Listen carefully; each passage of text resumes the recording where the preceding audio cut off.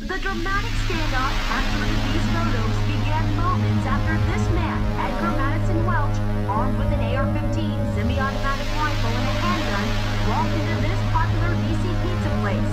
Police say firing multiple rounds. He was walking straight directly into the back room. A staff member, kind of looked at me and indicated that this was gunman, and we just swiftly made our way out to the exit and got out of there. Police quickly surrounded the building, coaxing Welch outside with his hands up. Tonight, he's charged with assault with a dangerous weapon. What may be more bizarre than Welch's alleged actions are what led him there. Police say the 28-year-old was on a mission to stop a crime, but has never been committed. An outlandish allegation made months ago online, and Hillary Clinton and her campaign chairman were running a child sex ring in the basement of the restaurant on the King Kong. The story has been repeatedly proven to be false. What police and others, the restaurant doesn't even have a basement. And the story has been traced to a series of lies and fabrications, which first circulated on underground internet message boards during the campaign, in part because the owner of the restaurant had donated to Democratic causes. The fictional story took off on Twitter and was passed around as if it were news, followed by the hashtag Pizzagate.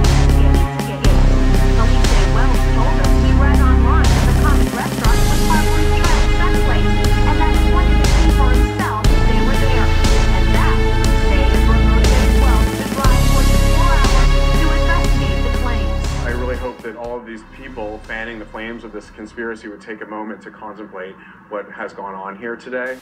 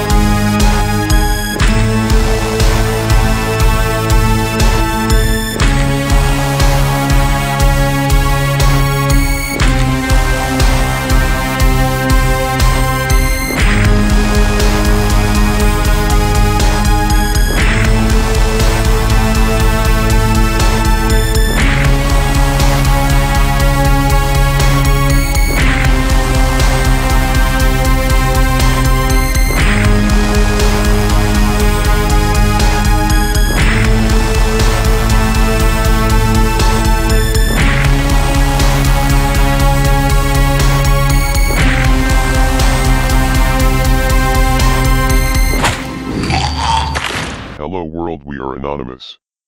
Over the past few weeks we have seen that governments, not just in the United States but all governments, are involved in child organ and sex trafficking, satanic cults, and the abuse and murdering of children. We have all seen the proof and still no investigation. Now the media is trying to cover it up and get you to buy it by repeating the term fake news. Cause they know if they repeat it enough it will convince us it is fake. Meanwhile they remove all the online information everyone has found and work so hard to bring to light. And if they think Anonymous will stand for the censoring of the internet, then they need to expect us. And to the mainstream media, Anonymous has sat back and watched as you have crafted the news to the globalist agenda. Anonymous made it a point to not attack media. But because you are not media anymore, and nothing more than a government sock puppet, we have changed our mind. So to any government that tries to censor the internet and the mainstream media, expect us.